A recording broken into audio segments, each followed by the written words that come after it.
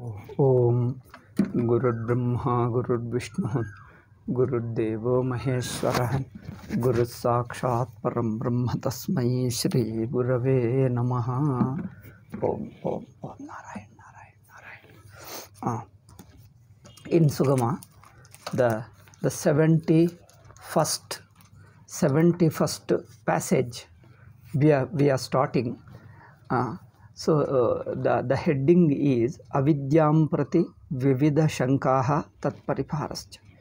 There are many doubts, several doubts regarding avidya and their clarification, clarifying those doubts.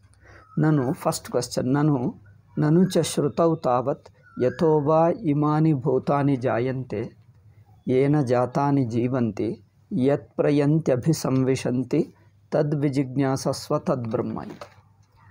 So it teaches iti brahmano jignasyatva muktam. It describes the nature of Brahman and says, Upanishad describes the nature of Brahman and says that the Brahman is jignasyam, is to be sought after, is to be inquired to understand it. You should inquire into Brahman in order to understand it. What is the nature of Brahman? The one. We don't know what it exactly is, but there is one, something from whom this entire world is born, and after born it remains in that Brahman alone, means it remains inseparable from Brahman. Then at the end, the world itself doesn't exist apart from Brahman. It is nothing but Brahman. So in this way, yat prayanti abhisambhishanti, later it dissolves back into Brahman alone, dissolves back into whatever truth, whatever substance, that is Brahman. Okay, tad vijignyasasva, know that to be Brahman. What is that? You have to look at the world. Now we are looking, we experience the world. Now look at the world. Where does the world begin? So from whom the world begins? World includes time, space, subject, object, duality. Subject is also included in the world. Object is also included. Time, space, objects, everything. Then look at that world which includes time and space. When you include time and space in the world, take such an entire world. Where do you look for the cause of the world? The one from whom this world is born. The world issues, appears. So the basis of the world, where do you look for? If it were time bound, you could look for previous time in the past. If it is spatially, if the world was limited by space, then you can go to that area before that area of the world.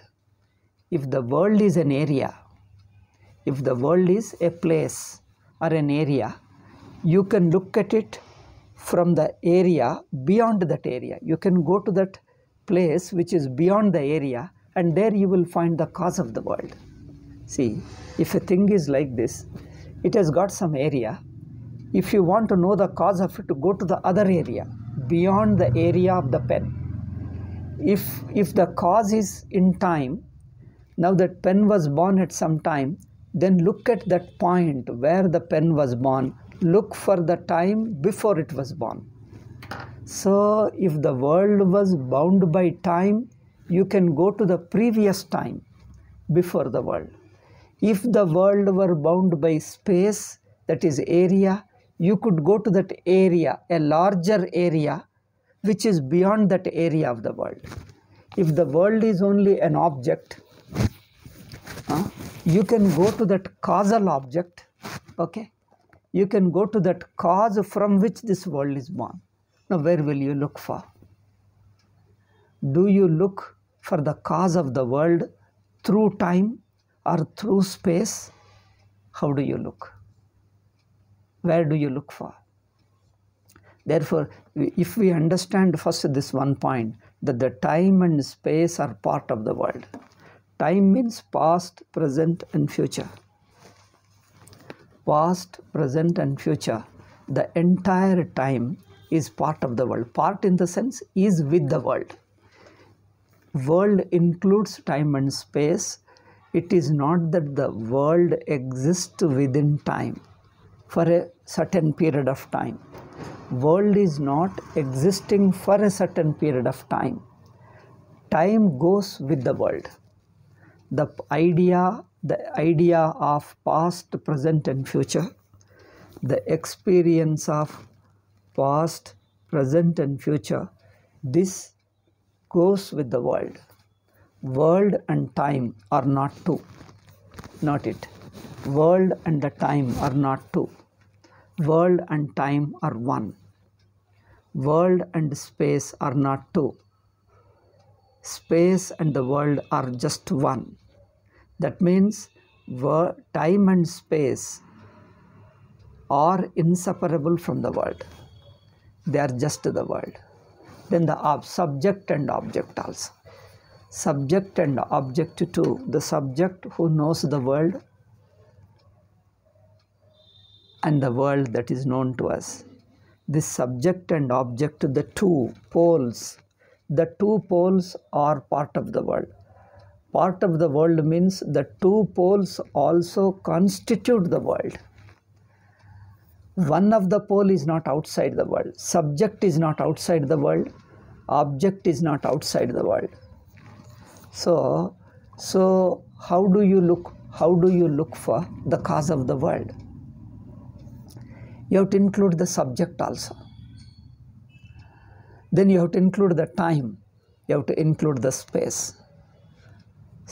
Time, space, object, subject.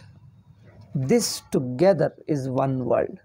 Now, if you are looking for the cause of the world, where will you look? You have to look not sometimes in the past, because we have included past, present and future in the world.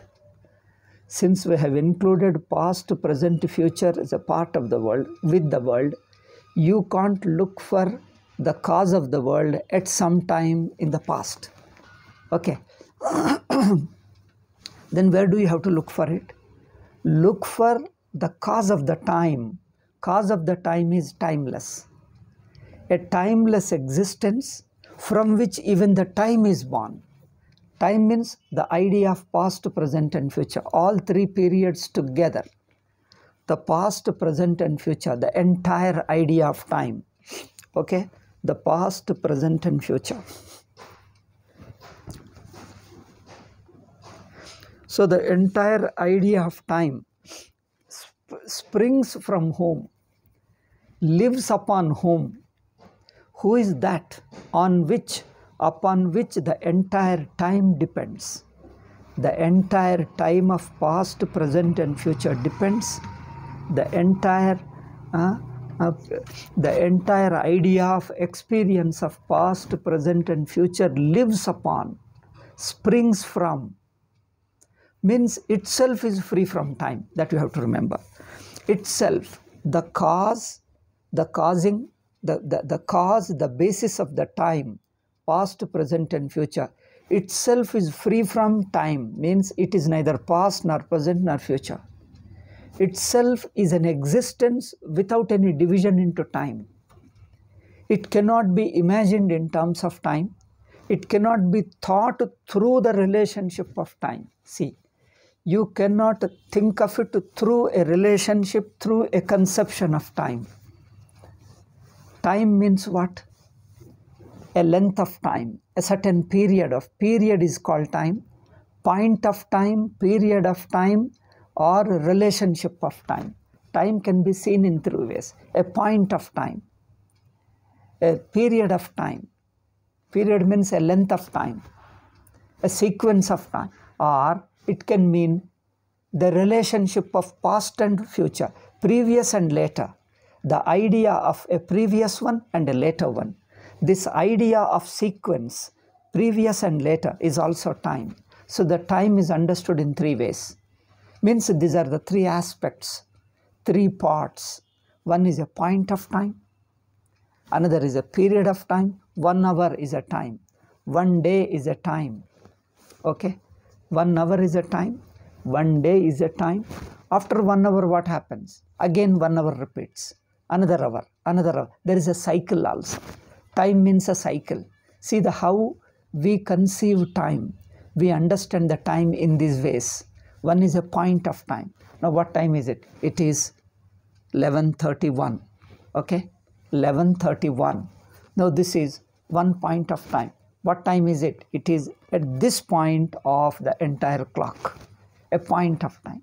A period of time for a half an hour, 1 hour, or 1 day, 1 week, 1 month, 1 year. This is a length of time.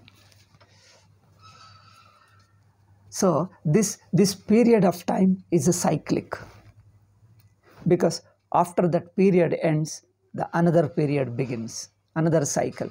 Then the cycle ends, another cycle. So we think of time cyclically also. That's why we call clock. In English, we call it a clock. Kala is a chakravat in Indian languages. In Indian languages, we call time is like a cycle. Day, you take it sun rising and setting, and again rising. So day and night, ahoratram is a cyclic. Or if you go by the modern way, the O clock. One round the clock we call. 12 hours makes one round. Another 12 hours makes another round. 2 rounds put together is 1 day and night. So this going round, time is round, that is cyclic. Another aspect of time, another way of looking at the time is a relationship of a previous to it and later than it. Any event you take it, when did it happen? When I ask when, before this or after this? Before and after. So we can think of time in this way, before and after. Another is a period and cyclic. Another is a point of time. Okay. All these 4 we include. We are not studying the time, because we are not understanding the time in order to use the time. Using the time is vyavahara. We are understanding the cause of the time. To understand the cause of the time, you have to transcend the time. Okay? Because the time is world. So to understand the cause of the world, you have to leave the time and go to the point where you become timeless. You go to the point where you are timeless. Okay, you have to leave out the time and go to the timeless. So in order to transcend the time, because that is where the cause of the time means the world. Time means the world. So you're looking for the cause of the world, the root of the world, the truth of the world. The truth of the world is independent of the world. It is the cause of it. The world means time.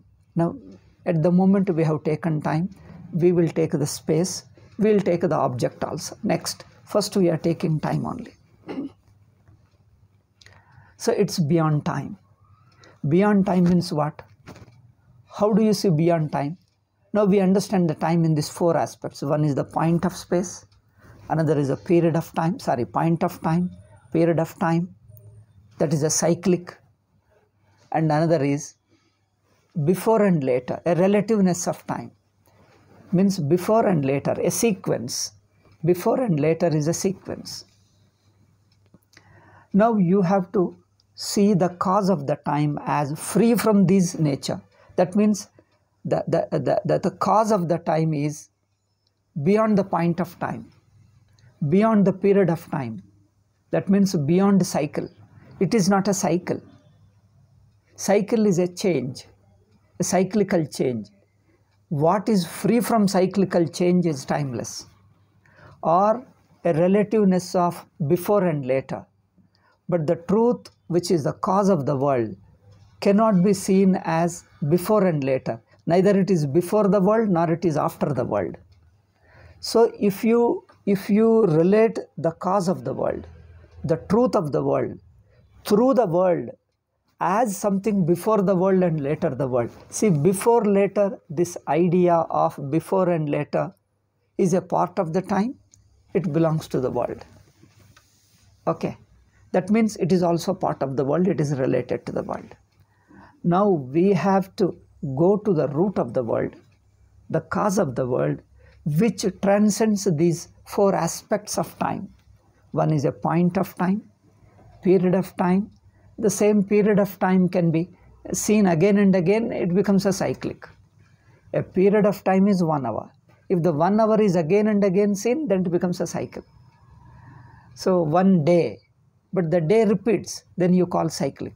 Again the day comes, again the next day, again the next day. Each day is similar. Day comes, night comes, day comes, night comes. Day after night and after night, after day and after night and after day again. So this is a cyclic. But the truth, the cause of the world, means the cause of the time cycle is beyond the cycle. It is non-cyclic. It is non-period. The Brahman is not a period. The truth of the world is not a period. Truth of the world is not related to, cannot be seen through before and later. The idea before and later should be dropped off.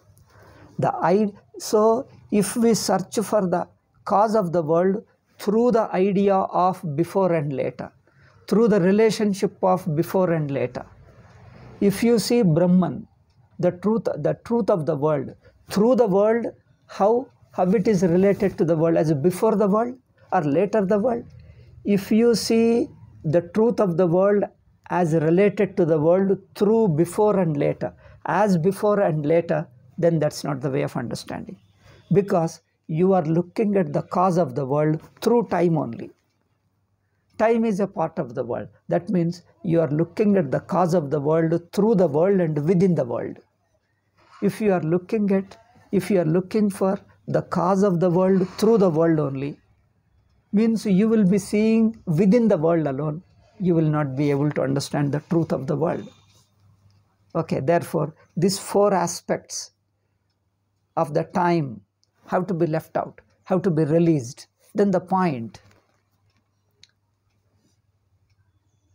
The truth of the point is pointless. Point means now, is a one point.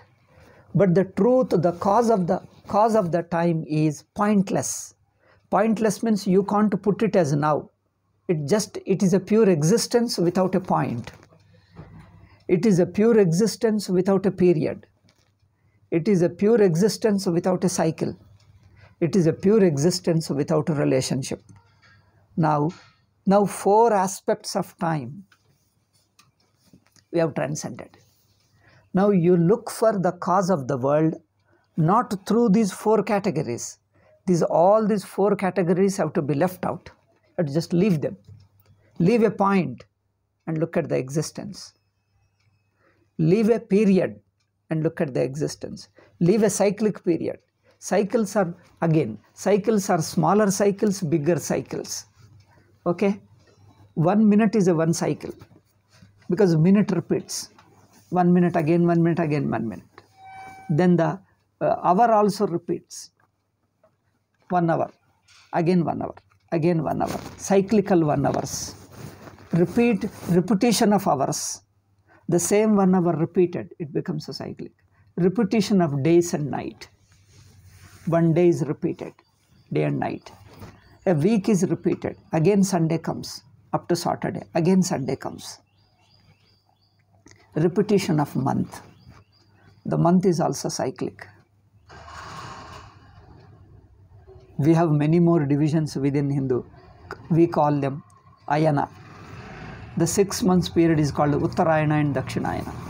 One is a month, another is Ayana, another is Varsha, still Yuga, different cycles, smaller cycles, bigger cycles.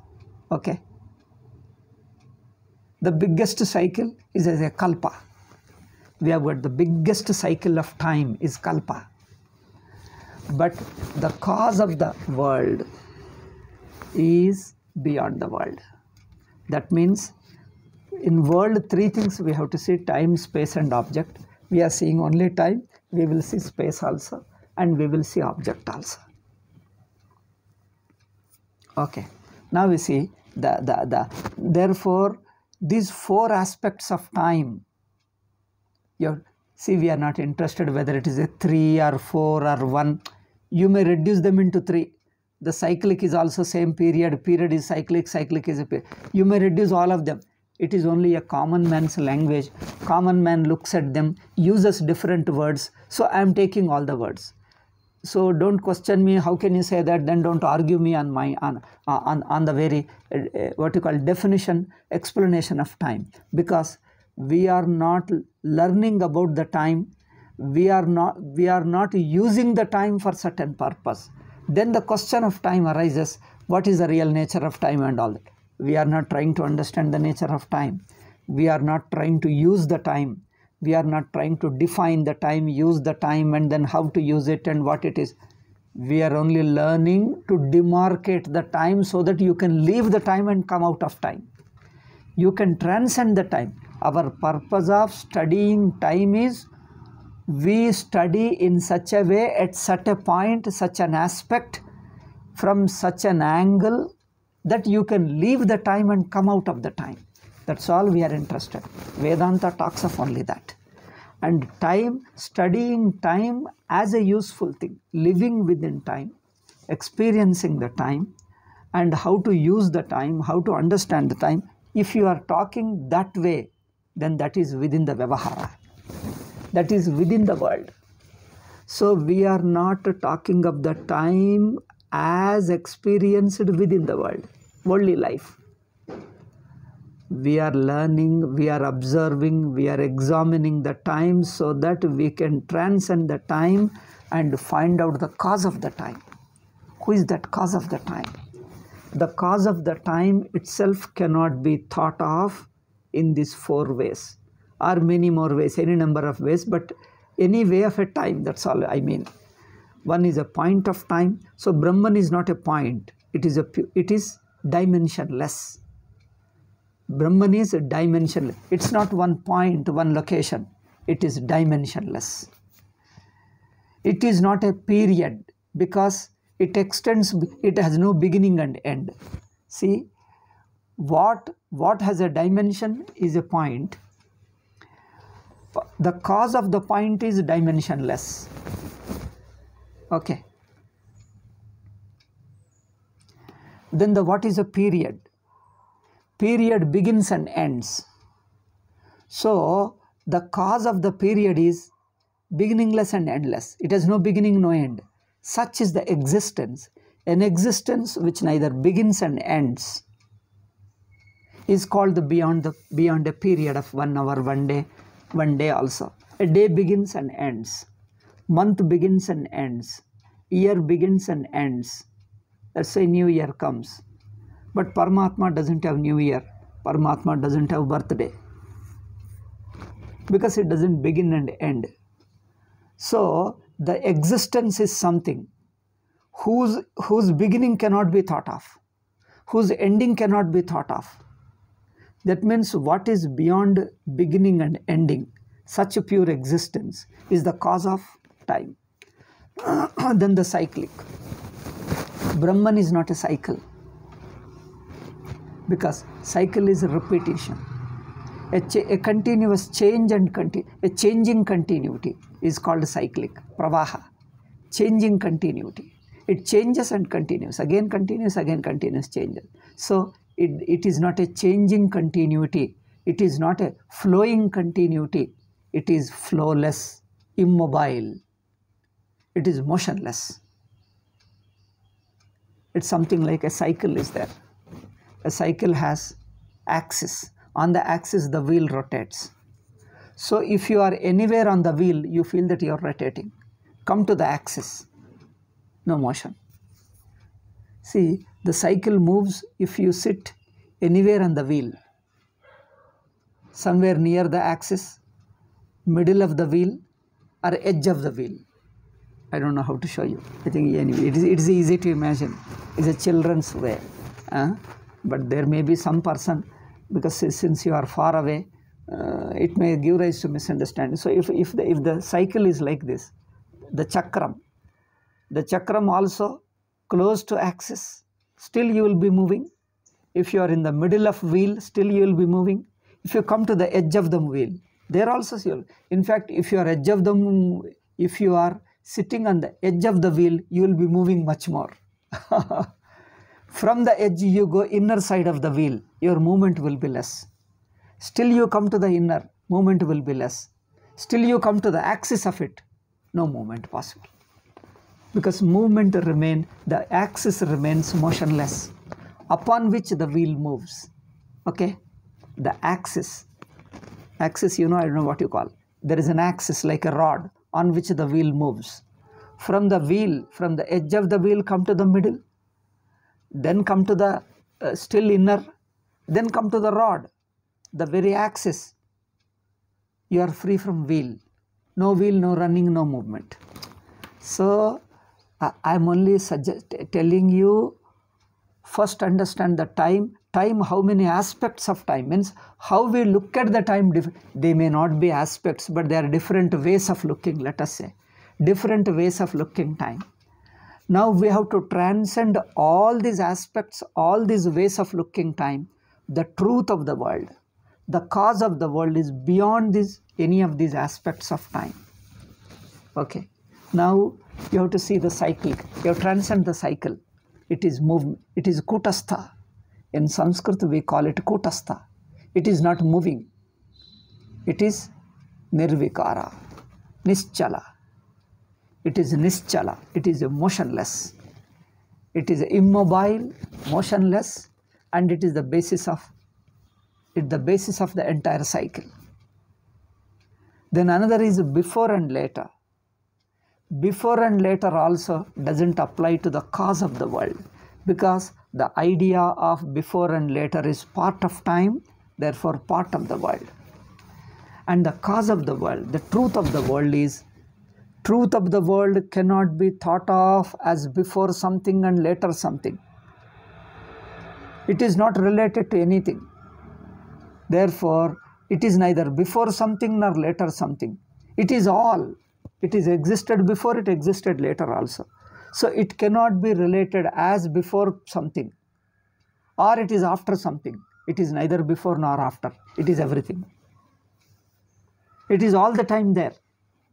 Then how can you call it before what? It existed before also, later also. Then how do you relate to it? So in these four ways you have to transcend the time. That is the cause of it. Therefore, yato va imani bhutani jayante. So, the one from whom all this world is born, bhutani, pancha bhutani, living beings, animals and plants, animals, plants and all this, the one from whom or from which all this is born. That means all the living beings, living and non-living, okay? All the living and non-living limited beings existing in time and place as objects or as subject, okay, as an object or as a subject, lives within time, lives within space. Therefore, the truth has to be, where is the truth? Instead of answering where is the truth, how to look at it, how to look for to find the truth. Where to look for to find the truth. I won't tell you where is the truth. What is the truth? I won't tell you. Upanishad doesn't tell where is the truth, what is the truth. It tells how to look for it, where to look for it. That is Vedanta. Vedanta helps you to turn your attention in a proper angle. There, the world, the limitation, samsara dissolves, and you are with the truth. The one who is searching finds the truth. Otherwise, the people generally ask, what is the truth? Where is it? And what is the proof for it?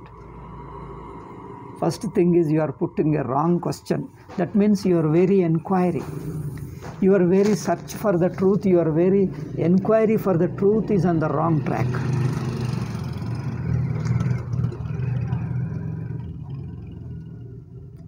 If your very method of inquiry is wrong, you will come up with a wrong answer. You will come up with a wrong answer. So you put a right question, you get a right answer. Okay. Therefore, the time has to be time of these four ways. It is an existence. It is a pure existence without any point because it is dimensionless. Without any period because it is without any period because it doesn't begin and end. Without being a cycle because a cycle is a movement. It is a non-cyclic, means it is a motionless. Then it is beyond the relationship of before and later because it is a non-relational existence. Okay. Now, relational means in terms of sequence, before and later. It can be, the truth itself can be thought of neither as a before something nor as a after something. Something you take it and then put it as a before to it or after it. No, there is no point. There is no point taking which you can see as a before and later. The idea of before and later applies to the world, not to the cause of the world. Then you come to the truth, which is timeless. Timeless.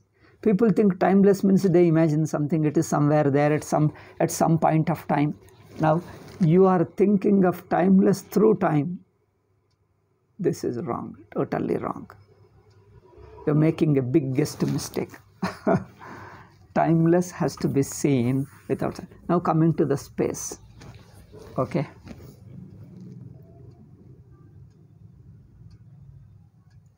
Space, how do you understand the space? Space can be seen as a point of space, just like point of time. You can see, we can imagine, we can experience space as a point of space, that is a location. I am here, sitting here, one location. Or you can see area of the space. Then is there any cycle of space? There is no cyclical space. I think you can come to the same space, go and come. You can fluctuate within the space. You can go to that space and this space. You can move within the space from one area to another area. In time there is a cycle. In space there is no cyclical. In space there is movement from one place to another place, one area to another area, one place to another, one point of space to another point of space. Shifting, moving, traveling is possible within space. Okay. The another aspect of it is front and back, left and right. Okay. Space, which is this side of the space and that side of the space. Near and far, you can say. Near and far is area of the space. Near and far is also relational space. Near and far.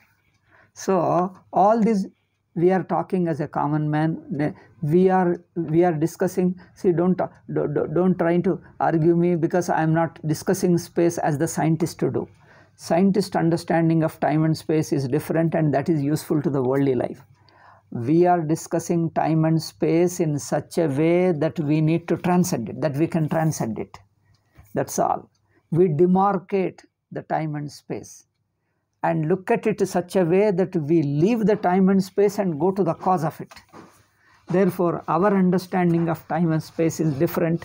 Vedantic understanding of time and space is different from the scientist's way of understanding time and place. Okay? Just a wait.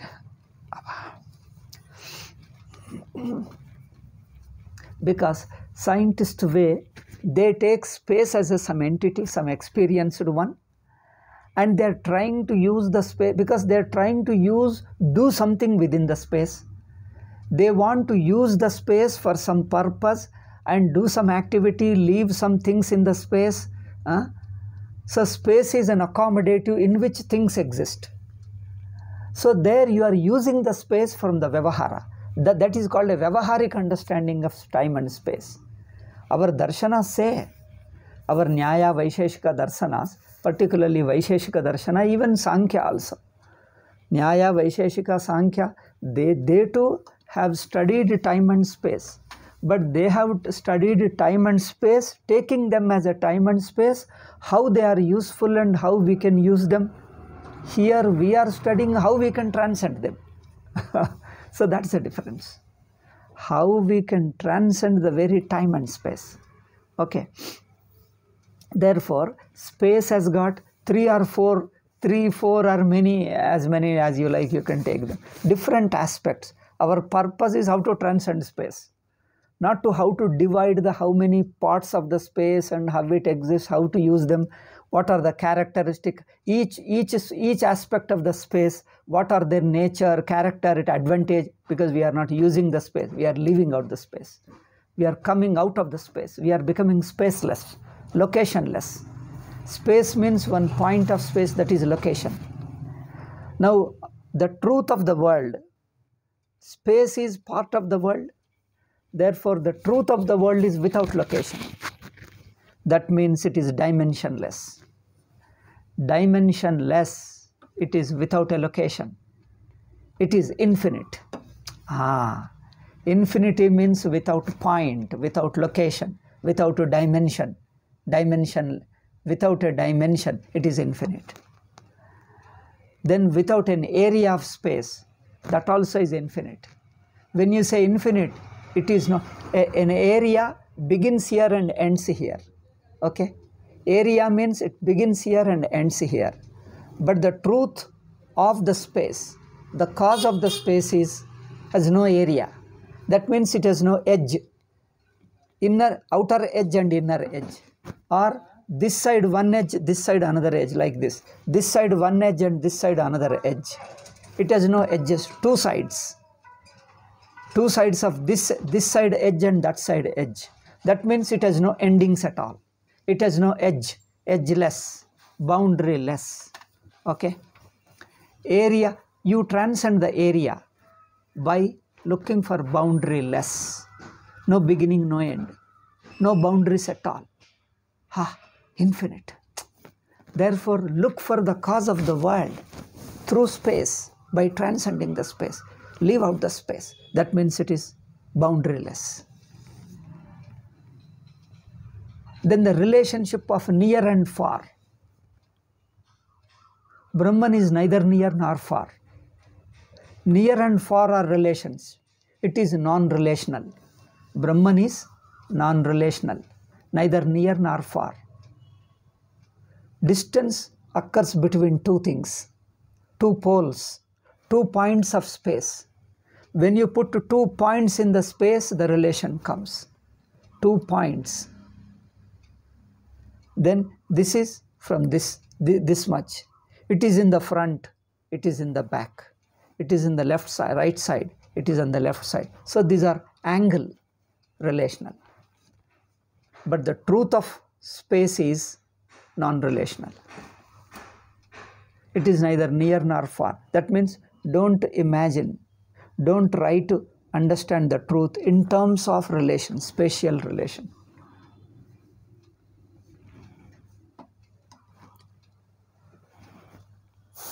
Therefore, it is beyond the space. Now, where do you look for?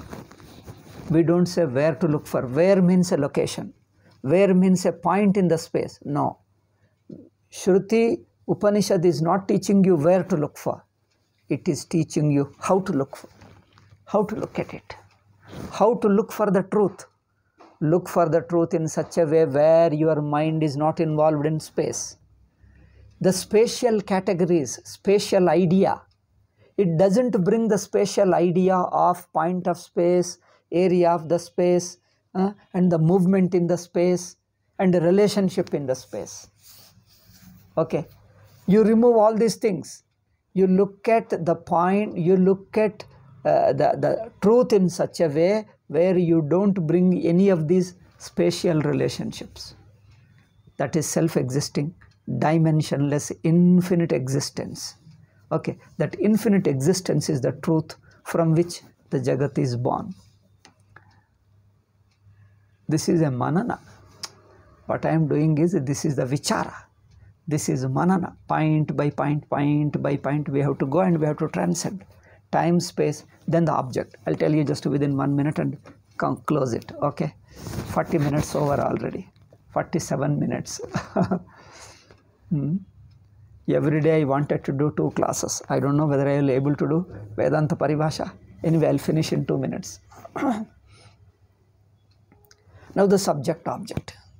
Object is related to subject, subject is related to object. Object means there is something which I know. Okay, something which I know is called object. Then what is subject? The one which knows something. See the thing. One who knows something is called subject. That which is known to me is called object. So the known is a relative to subject. Subject is relative to object. Okay. Subject is something exclusive to object. Object is something excludes the subject. Because object is not the subject, subject is. Each one excludes and each one is relative to other. Okay. Each one is a given thing, excluding the other. Or if you take only object, within the objects also there are many objects. Each object excludes the other. One is unlike the other. Book is unlike the pen. Pen is unlike the wall. Wall is unlike a tree. Means each one has its own specific features, special features. Tree is a tree, not an animal. Animal is an animal, not a wall. Wall is a wall, but not a pen. Pen is a pen, but not a book. So each one has its own identity, its own special features. Brahman, the truth of the world, doesn't have a special identity, a special features, which can be compared with other objects or contrasted with other objects. Neither compared nor contrasted. That means it is neither similar to them nor dissimilar. It transcends all these objects. Objects means something, a given thing, an objective identity having certain features. That becomes an object. Then the subject is one who is related to the object as a knower of it, as a subject of it. So subject is exclusive, excluded from the object, at the same time related to object. But the truth of the world is neither subject nor object. Don't look for the truth of the world as a subject. Neither look for it neither as a subject of it nor as an object of it. This is a beautiful, see. You have to look for the truth, which is neither a subject nor an object. But generally, our mind works only in subject, object, or many objects. It works as a many objects or subject, object. Only within these two relationships alone it works. Then you have to kick out that mind which works only in these relations. In relationship in terms of time, relationship in terms of space, relationship in terms of object. Our mind functions only in these 3 ways. Remove all these 3. Look for the truth, which involves neither time, nor space, nor object. Object, subject. And that is the truth. That is infinite, all-encompassing. It is everything, leaving out nothing. It includes everything, but leaves out nothing.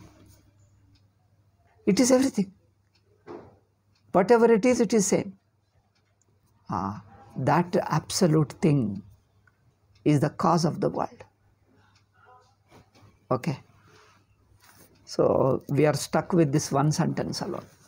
Manana is such a thing, it consumes a lot of time. Just Shravana, just a basic thing will tell you and leave you. But if you start doing manana, I have to explain all these things. Okay. Then one small point consumes the entire 1 hour.